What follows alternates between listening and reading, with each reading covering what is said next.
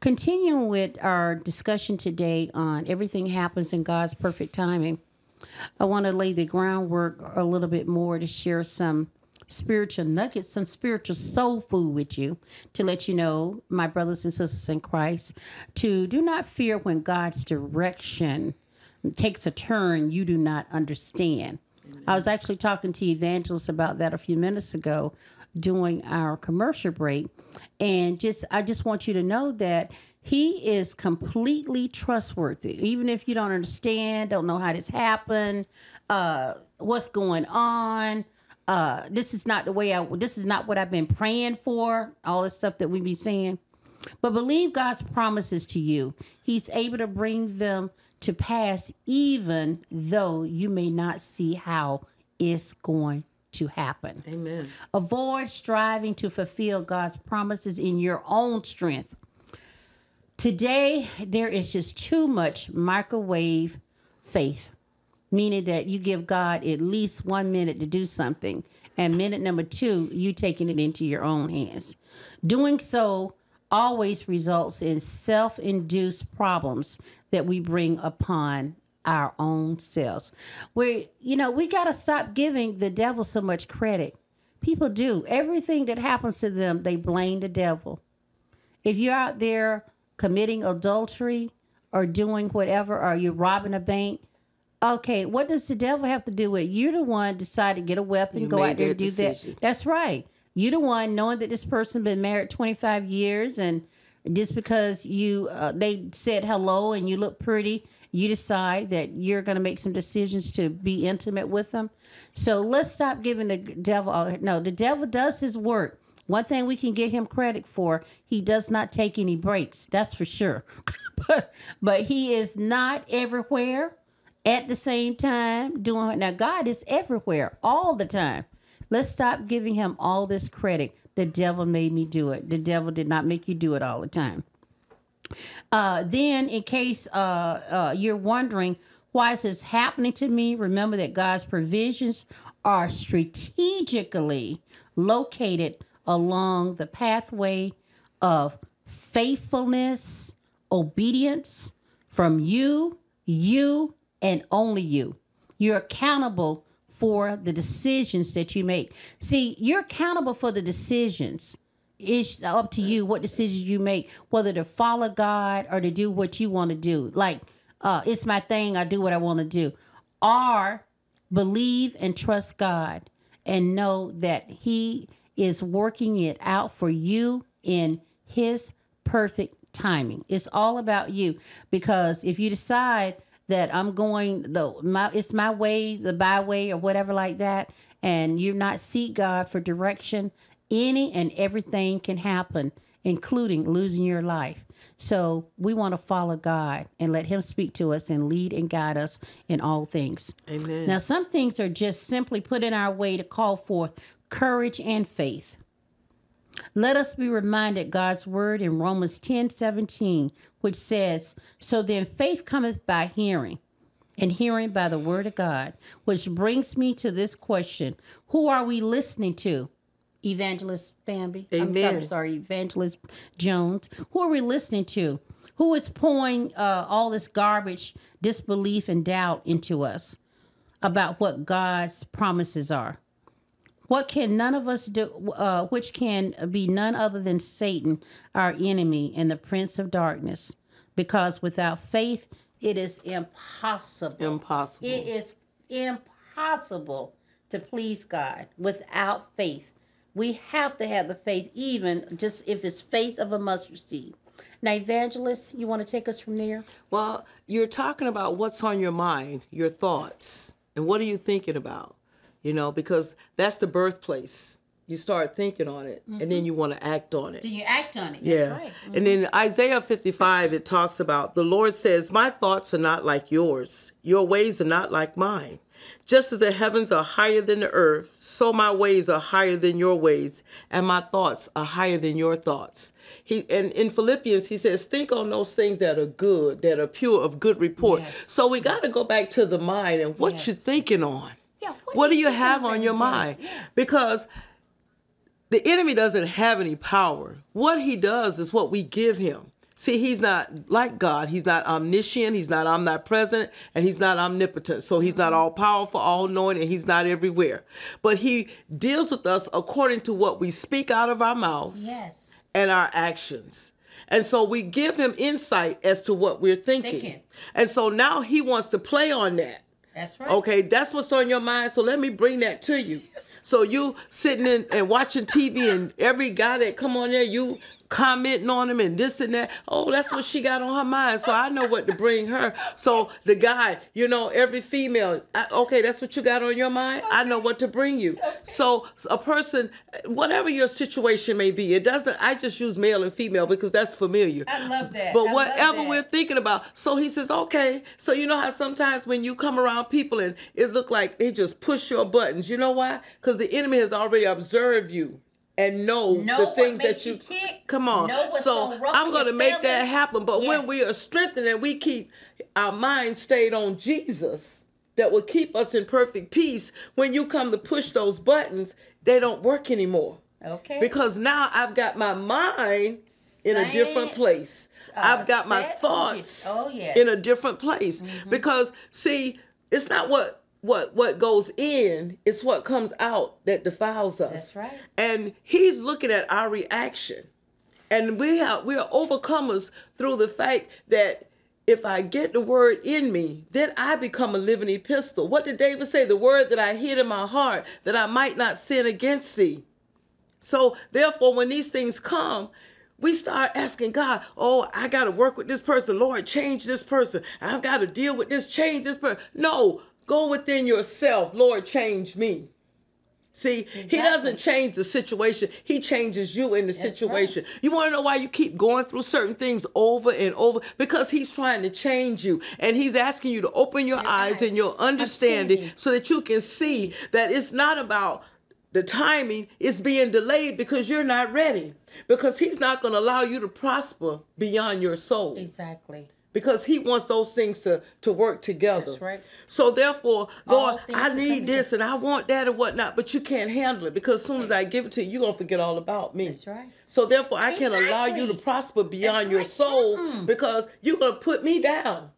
We want the blessings. He know you. He know you. Yes. He know you. He knows us better than we know ourselves. That's why he puts us through the different things that we go through. That's why everybody's trial is different because it's tailor-made for who you are. That's right. And where you are. That's right. Doesn't matter about whether you have a title or you a layman in the church. That's right. God knows everything about you. And whatever he allows you to go through is to bring you to a place. Sometimes we look at things and it's so tragic. Ooh, yes. But God knows what's on your heart. Yes. And he's a jealous God. Yes. And he's not going to have anything before him. Yes. And I tell people all the time, be careful how you idolize your pastors and whatnot. It's okay to honor the men and women of God, but you don't make them a God. That's right. Nobody told you to because put them you get them in trouble with God when you do that. Yes, yes. And I just love the fact that he loves us so much that he takes time with each of us individually. Every man has to work out his own soul salvation. Yes. And he's right there with us. He's working it out day by day. Right there with us. Like they say that song, one day at a time. One day at a time. Sweet Jesus. Sweet Jesus. That's right. And that's how we have to take it. One day at a time. I know this morning when I was on the prayer line and I asked prayer warriors to pray for this family. This family, about 8 members died.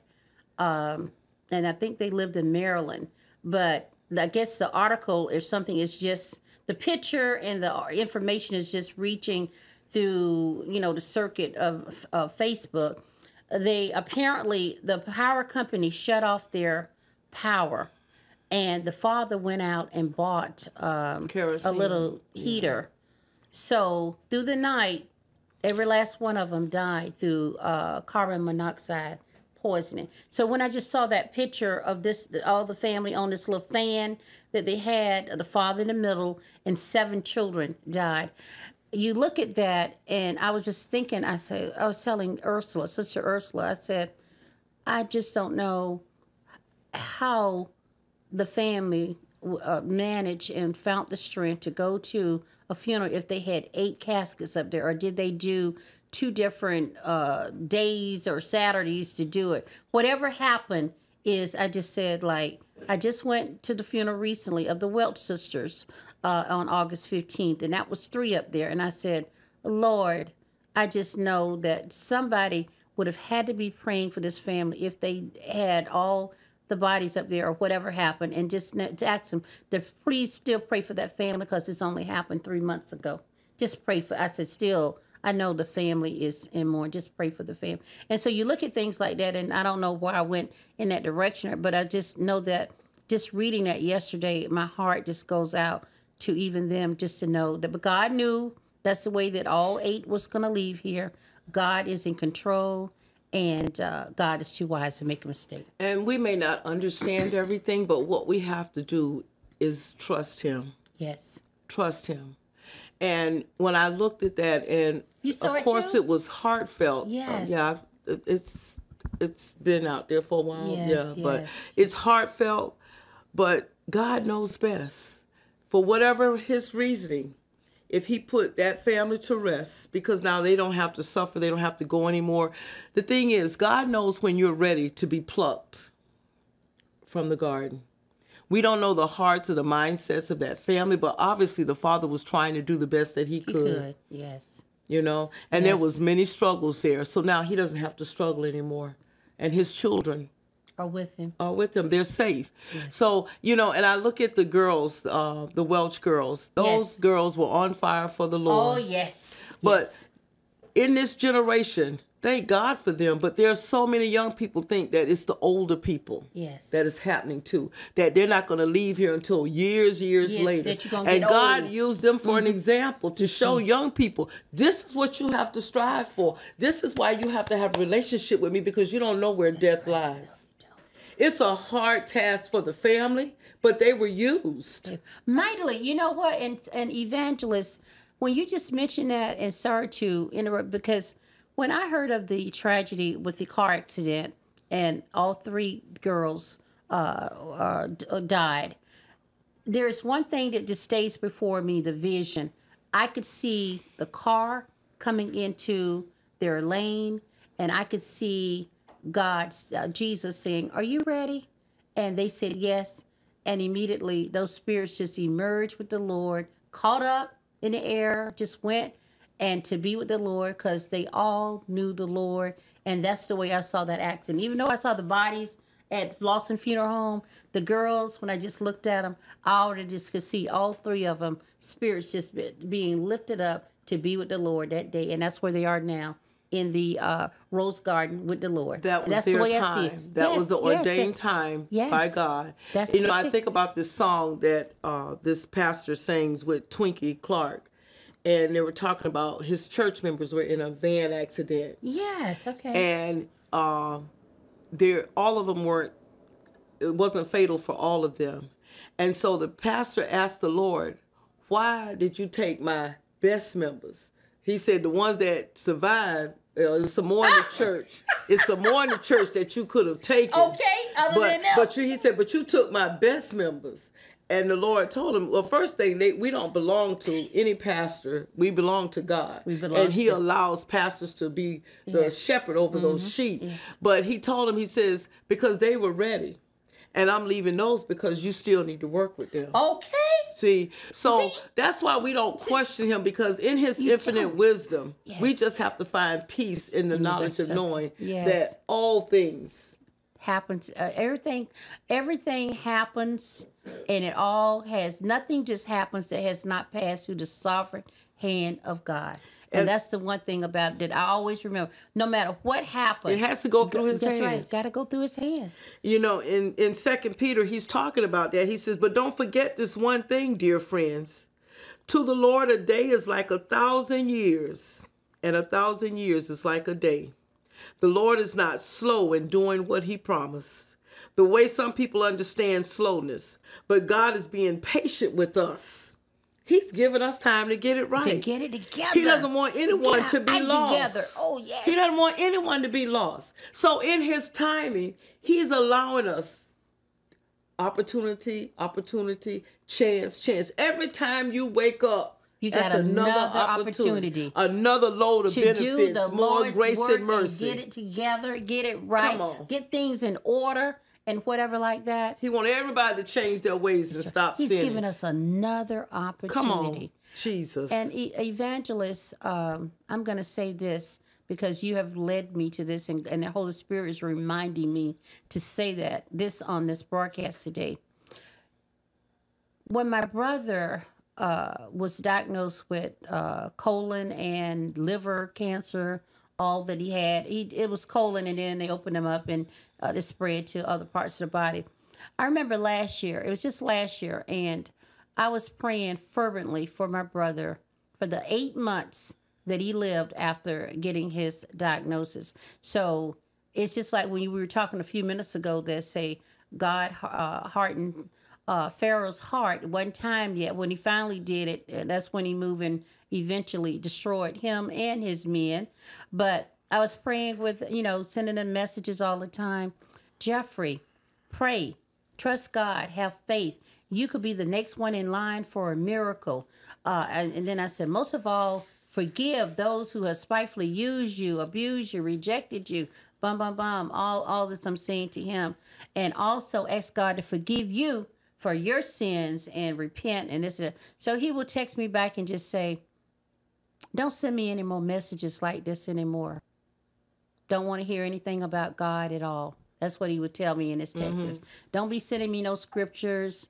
Then when I tell him that I had pastors in the area where he lived, in the Riverview area, that I wanted to call and come by and pray with him, everything, he would say, well, they can call. I'll say hello. But if they want to pray, I'm hanging up. They can pray all they want on the phone. You just saying, okay? Just constantly, a whole 8 months. Every time I talked to him about the Lord, when he wasn't like that before he got his diagnosis, okay? He would listen, say, sis, you're right. I've not changed yet. I need to make changes. I'm not ready to change yet. So when I do, I want to be all in all and real for God. So he continued like this. So then it came this one day in August. It should have been about August 7th or 8th because he died the following Friday. This one Friday, my brother called me. Oh, my brother couldn't even talk. He on the phone, like, talking a foreign language, like, just can't understand nothing he is saying at all. The phone will get disconnected. He'll call the phone call. He calls right back again, or the Holy Spirit was dialing the number for him. He'll call gets disconnected. He'll call back again. Then the third time he called me back, Evangelist, the Holy Spirit spoke through my brother and said these 4 words, these 3 words: pray for me. At that point, when I heard that, I knew that was God. Because God was getting ready to take, and then when I heard his voice like that, I knew still he was getting ready to go, because I had another friend that had died many, many years ago of colon cancer, and that's the way she sounded when she had called me before God took her. So when he did, I just knew, then I could hear it, and I was like, oh my gosh, oh my God. So the Holy Spirit spoke through my brother and said those 3 words: pray for me. All these 8 months refusing prayer, I prayed everything that I wanted to pray over him at that time. We got disconnected. He called back again. This point, he done went back to the mumbling jumble. So that's it. So 2 days later, he's in hospice. So every night I went to hospice.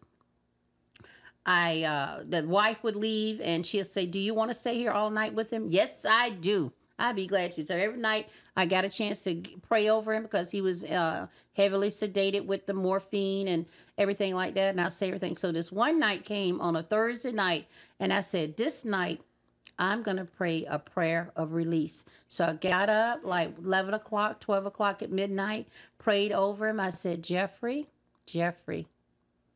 it is okay for you to go. I say, listen, Mother, I said, we're going to miss you terribly, but Mother is waiting on you. She hasn't seen you in 50 years. I said, because she was 6 when he died. So he's 56 at this point. So I said, she hasn't seen you in 50 years, Jeffrey. She is waiting on you. So now for 3 days, He been in his deep, deep sedation, never opened his eyes. But when I said that, oh my gosh, them eyes popped open. He sit up there. He just looked at me, and then I knew then. I say, he heard what I said. So I finished on praying a prayer over him and everything like that. And I can just say this truly, because this is why this radio broadcast today is ordained by God, with my guest being Evangelist Jones, that I just want to share this for those who are going to be listening to this, local, national, and international, is the fact that a few hours later, I was able to see with my very own eyes, my spiritual eyes, the spirit depart from that body and leave that room. And I give God the honor, praise, and glory. And a few hours later, the physical body started shutting down. But I was able to see the departure of my brother from that very room. Looked it just like him, walked like him. He was whole, healthy, and just opened the door and left the room. I give God the honor, the praise, and glory. What I was able to witness, because God is so true. He honored those prayers. He let me know I got this. And even though my brother may have not, we may not deserve that, in the end, God was faithful to let me know through your faithfulness, okay, I got him. It's okay. You don't have to worry. Amen. I got my hands on him. Okay, and he is gonna be okay. So I just want to share that, because this for whoever out there listening today, to let you know that God is faithful. You Amen. May see like you're not making no progress with him, but God is faithful. In the end, God let me know. I didn't have to wonder where he is, what's going to happen. Did he make it? Did he receive it? God let me see everything with my own spiritual eyes. Praise God. I just have to say that. Amen. Okay. On that note, Isaiah 40:3, it says, "But those who trust in the Lord will become strong again. They will be like eagles that grow new feathers. They will run and not get weak. They will walk and not get tired." And in that scripture, it gives me such encouragement, because God does answer our prayers. Sometimes it's not on this side. That's right. But he renews their strength, and they mount up like eagles because they have been restored. Yes. And sometimes it's because they go home. And sometimes he keeps them here. That's right. But the point is, God's word is faithful, is tried, and is true. And it's not going to change. I don't care what laws they pass. I don't care what issues come up in the government. God's law stands firm. That's right. It stands firm. And when we trust in the Lord, if we lose our life, but because we're going to be with him, then we have not lost. We've gained. Not lost anything. Yes, We've right. gained. And to be absent from the body is to be with the Lord, if you know the Lord. Amen. And that's the key, to know him. Mm-hmm. And that's what this is all about, is to know him in the pardoning of your sins. It doesn't matter what you've done, where you've been, where you come from. None of that matters, except right now. You have an opportunity to get it right. This is the timing. Now is the acceptable time to give our lives over to Christ, humbly submitting before him. Yes. And allowing him to mold and shape us. Yes. And to take out those things that are not acceptable to him and pour in his spirit. Yes. So that we become the living epistles, that when people see Princess Denise, they can read the word through her actions. When they see Evangelist Jones, they can read the word through my actions. Not what I say, but what I do. Exactly. I tell people, you can give good advice, but a good example will take me home. That's right. Praise God, from whom all blessings flow.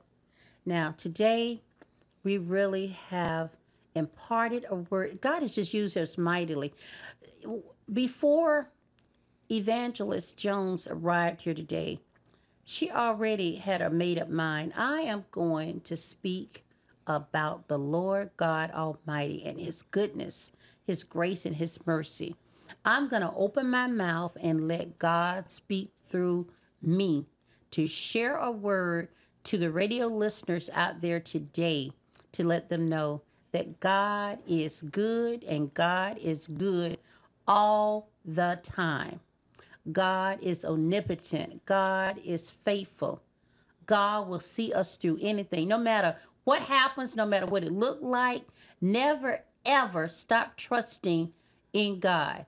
God will see you through no matter what. God got your back. Yes. God, be steadfast and movable, always abounding in the word of the Lord. He'll bring you through. We could go on and on about it.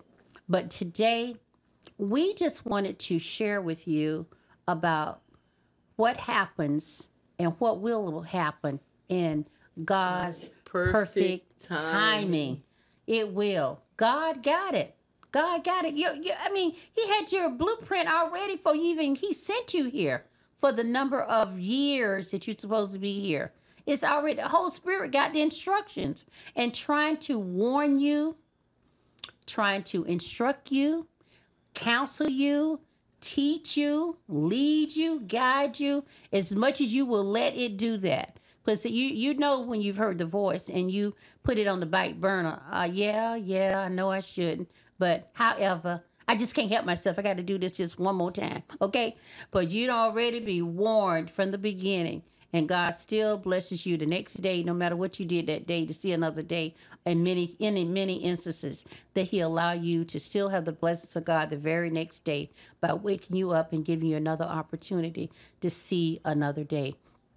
So Evangelist and I could sit here for 10 hours talking about God's goodness, but we know we don't have the time to sit here another 10 hours to do that. But we know that when we depart from each other today, wherever we go, we're going to be lifting up the name of Jesus. Yes. We will be representing Jesus, God, as ambassadors of Christ through this very day. Anything in closing you'd like to add? No, I just say that, as I said in the beginning, it's a posture that we have to be in a position. And when we position ourselves, God will use us. He will bless us. He will continue to keep us and strengthen us. But we have to be in a position of humility and commitment. I've committed my life to you, Lord, and I may waver or things may get hard, and in my mind I may feel like giving up, but I won't give up. And I'm not saying that it's you're going to get saved and give your life to the Lord. But you don't have moments of little weary. No. But what happens is we have to stay focused. Yes. It says they who keep their mind on Him, He keeps them in perfect peace. Yes, and I tell you, it works. It works. Prayer works. And in closing, I just want to remind you all, this is something I pretty much say all the time, and this is what I live by.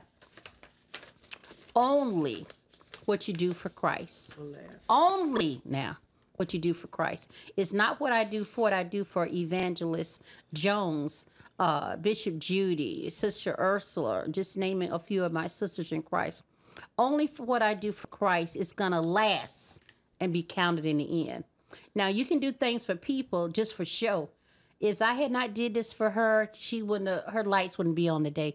If I hadn't did this for her, her and her children would not be eating today. The stuff that people, if I hadn't let her borrow $200, she wouldn't have been able to get that car. Whatever the things that people say all the time when they do stuff for people so they can go out and tell others if it hadn't been for them. But I just want to tell you today, my brothers and sisters in Christ, only what you do for Christ is going to last. The other stuff, it don't amount to a hill of beans.